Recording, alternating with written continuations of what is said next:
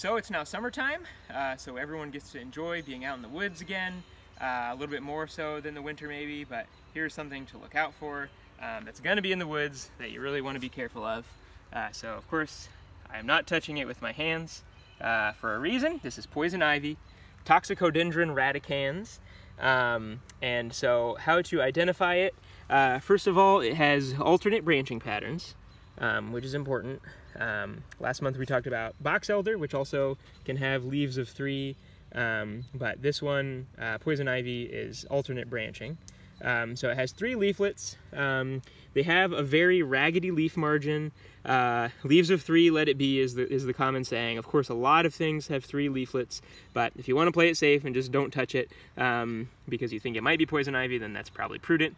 But to me, it's the margin is kind of sort of irregular, but there's always these sort of teeth on the outside margins. The rachis is very long, and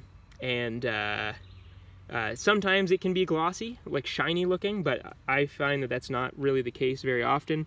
It can really trick people because it has different sort of growth patterns. A lot of times it's a vine climbing up a tree, but a lot of times it's like this, where it's just sort of freestanding out of the ground, kind of just looks like a little sapling. I wanted to compare that to something that's right over here. So this is poison ivy, Toxicodendron radicans. This here is Virginia creeper. This is a vine. It kind of has similar sort of raggediness on the leaflets, but it always has leaflets of 5, unless there's been, some sort of damage to the plant. But this one, there's no, well, there's newt. This one doesn't give you a rash or anything. Poison ivy is native, even though it is a nuisance. I get it really bad every year. Newt gives it to me frequently. But it is native, and it's actually really valuable for wildlife. I'm sure she's covered in it right now, so now I am. But poison ivy produces berries in the fall when birds are migrating south, so it's really, really important food source for our migratory birds. And then it also adds to native insects. The only part of poison ivy that cannot give you a rash is actually the pollen, which is, thank goodness, because otherwise the air would be filled with itchy pollen. But if you come in contact with it, just wash with soap and water as quickly as you can, or at least just rinse off in a stream or something like that.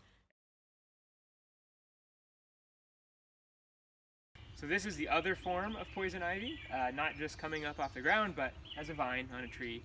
So you can see this is a tulip-poplar here. And so if you were to just look at the first leaves you saw, you might be confused at the identification of this tree, because we have these very tulip-shaped leaves here, but then these really big leaves of 3 here. This is poison ivy climbing up, and then the branches are coming off laterally. It looks like it's about to start flowering here. These leaves are so big because they're in shade. Typically, we actually just call these shade leaves.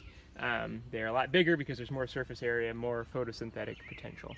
But one way to tell the stem of poison ivy is usually very woolly looking, and that's all the little roots. Toxicodendron radicans means rooting. And so it might be kind of hard to see here without getting into the poison ivy, but it has very, very woolly stems that are very distinctive compared to other vines.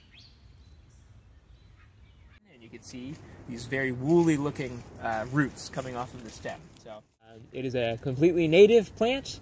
A lot of people treat it like it's, they call it a weed, but that's kind of a human construct. Native plant, good for our forests, just try not to touch it. So if you see any bits, but it's a good thing to have in our woods, but definitely something to keep your eyes on. Try not to just kind of walk around through the woods. Try to really, really look for these leaves of 3 and be careful for poison ivy.